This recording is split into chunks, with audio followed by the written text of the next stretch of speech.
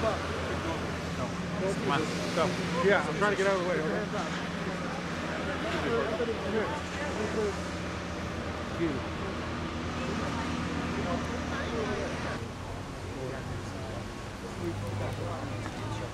I'm just happy that Larry got appointed to be guardian of Dannielynn's estate. And like I said back when we were in Florida and also in the Bahamas, I'm going to help Larry in any way that I can, because what's important to me is that Dannielynn has the best life that she possibly can have. And obviously, you know, it's difficult for her because she lost her mother, and no matter how good of a father Larry is going to be, and I believe he will be a good one, she still has some things that, you know, it's going to be difficult for her. Had my first Father's Day, so and Dannielynn's getting big, and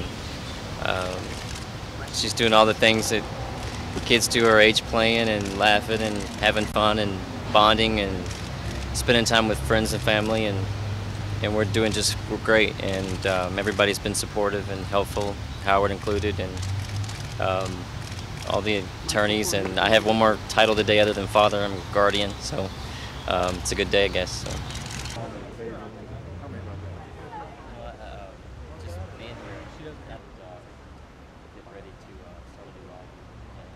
Both Howard and Larry are committed to this administration running for the best interest and only in the interest of Dannielynn, who we believe the court will find later, and we intend to file a petition to interpret the will.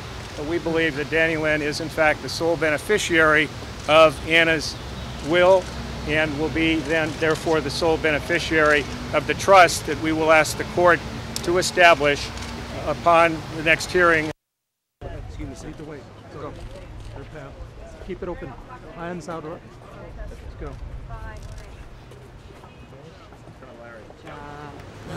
I'm not happy with anybody who's just going off and trying to make money off of Anna Nicole like that. And I know I've been accused of it, and the accusations are completely false, but I don't like that, you know, within days of her death, people are planning a movie, and it's not based on the truth, it's just based on trying to make money.